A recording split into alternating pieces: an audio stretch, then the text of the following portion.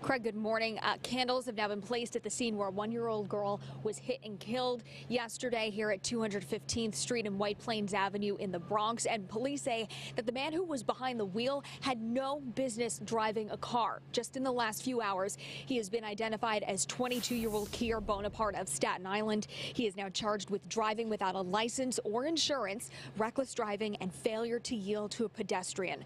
Around 4 o'clock yesterday afternoon, police responded to frantic 911 calls for a child hit by a car. Police say Bonaparte lost control of his BMW SUV while turning onto East 215th Street. He hit an unoccupied parked car, then jumped the curb, hitting the one-year-old in her stroller, pinning both the baby and the stroller against a wall. That little girl has been identified as one-year-old Janeba Magassa of the Bronx. Before ambulances even arrived, Magassa's mother rushed her to Montefiore Hospital, where she was pronounced dead.